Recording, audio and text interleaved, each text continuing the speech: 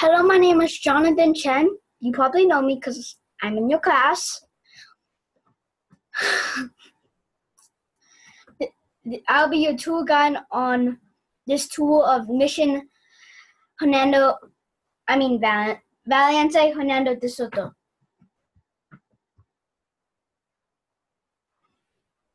This is our mission. Our mission is the only mission to have 3 bell towers. And as you can see, we have 2 fountains in the front. We just passed my dog. His name is Lucky. There. Here is the priest, who is represented by a villager.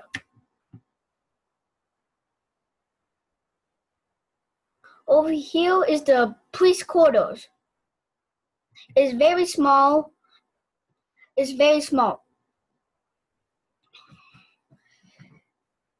The priest called it cells because it was so small. True fact.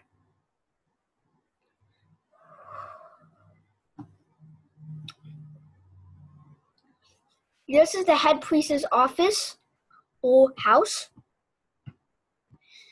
It is much bigger than the priest's quarters because the head priest had a higher role in the church or mission.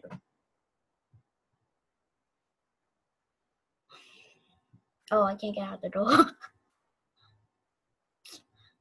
Over here is the fountain, which has a pathway, but I didn't use the pathway.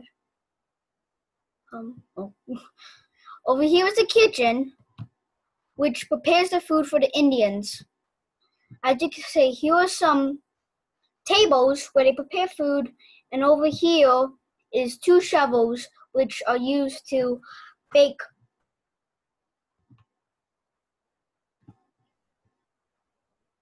Oh.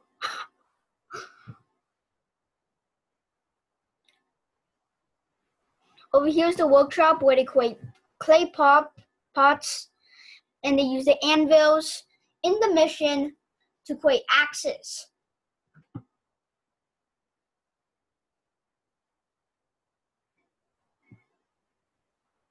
Let's try to not run in the tree.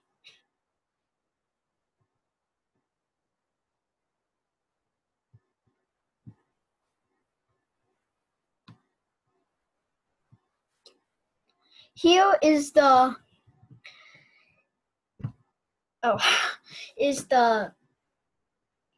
Indian's quarters. Why is the Indian dancing on his chest? Let's leave him to it. That's weird. Oh, he almost ran into me. That's not very nice. Here is the soldiers' quarters. Even though it's big and roomy, the soldiers did not like it because it was dark and damp.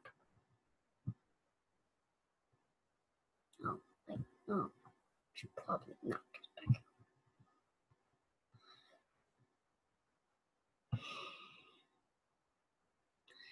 We are going to go to the storeroom where they were stored food and supplies they got from trading.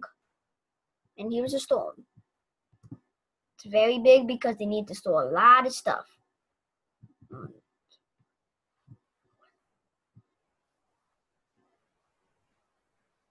Here are the vineyards, as I made them, and the cattle or cows and sheep. We see lots of cows in Eastvale, so I thought this part would be pretty fun.